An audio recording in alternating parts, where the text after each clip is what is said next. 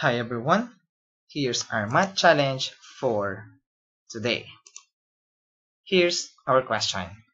How many multiples of 6 cubed lie between 6 raised to the 4th power and 6 raised to the 6th power? Now if you want to try this problem, just pause this video and we have 15 seconds to think and to answer this question. Timer starts now.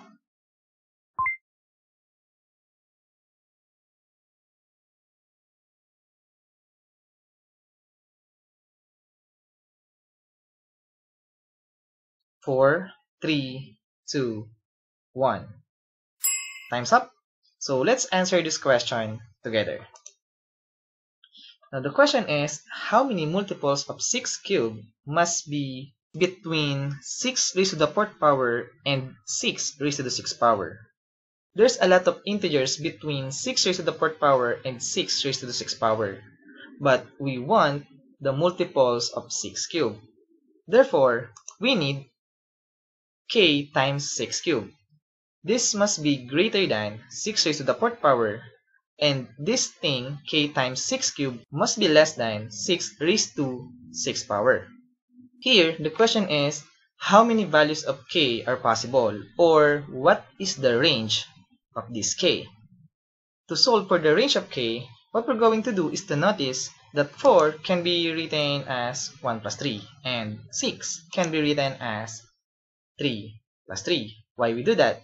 Because we will use some laws of exponent. Now, if we have b raised to n plus m, it is equal to b raised to n times b raised to the power of m.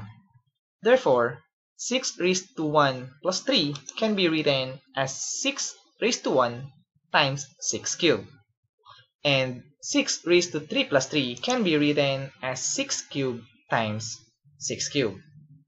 If we divide these numbers into a positive number, the inequality symbol doesn't change. Therefore, let's divide those numbers into 6 raised to 3. Therefore, we can now cancel out a factor of 6 raised to 3.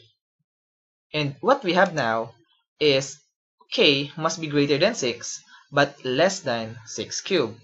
Now we know 6 cubed is just 6 times 6 times 6, or simply 216. Therefore, the value of k must be greater than 6, but less than 216.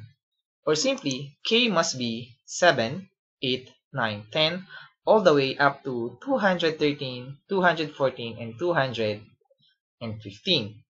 Now, let's count how many numbers are there from 7 up to 215. I have a simple trick to count this very quick.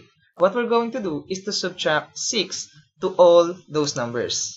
If we do that, we get 1, 8 minus 6 is 2, 9 minus 6 is 3, 10 minus 6 is 4, all the way up to 214 minus 6 is 208, and 215 minus 6 will give us 209. Therefore, there are 1, 2, 3, 4, 5, 6, up to 209 numbers. Therefore, we have 209 possible values for k. It directly follows that there are 209 numbers that is multiple of 6 cubed between 6 raised to the 4th power and 6 raised to the 6th power. And as always, we're done.